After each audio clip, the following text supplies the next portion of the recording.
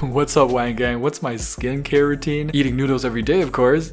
Just kidding. I actually don't really have one. I really don't like putting stuff on my skin, and I've been lucky enough to not have to do that for the most part. My skin can and does get really dry though, so I used to put on moisturizer, but nowadays I found a perfect moisturizer slash sunscreen by Biore that I use pretty much daily, especially if I'm going out that day. And that's all I use, and it's worked for me so far, so I'll leave an affiliate link in the comments in case you want to check it out. What a weird video. Aside from that, I like to think that showering and washing my face regularly helps, and I drink a lot of water, and I've heard people say that tends to help as well. What about you guys? Let me know your skincare routine so I can learn from it too. Thanks.